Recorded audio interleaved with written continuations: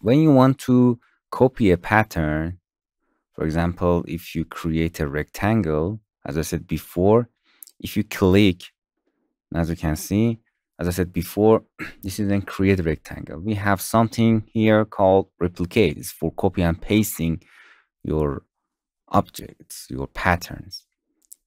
Here, this is the number of the shape. If you increase that, and as you can see, cancel it, get later. Okay, as you can see, you can change the number of the copies that you want. And here, interval in centimeter, it means a distance between the center of them. You can give any number that you want. Nice. And here you can change the angle of your copy. Nice. And hit OK. And it replicates in that way and create your pattern.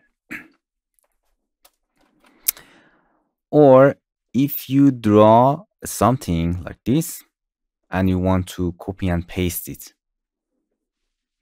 you can Control C and then Control V to paste it before clicking. If you click, everything's done.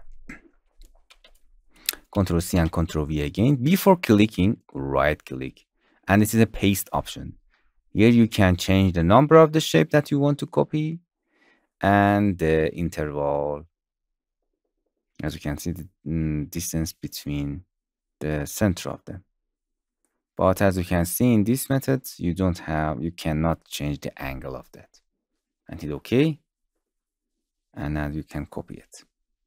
So, as you learn, we have two ways to copying and replicating the patterns. Hello my friends, to continue these tutorials on YouTube, subscribe us, like us, and hit the bell icon. And now you will be alerted about all of the amazing videos that we release.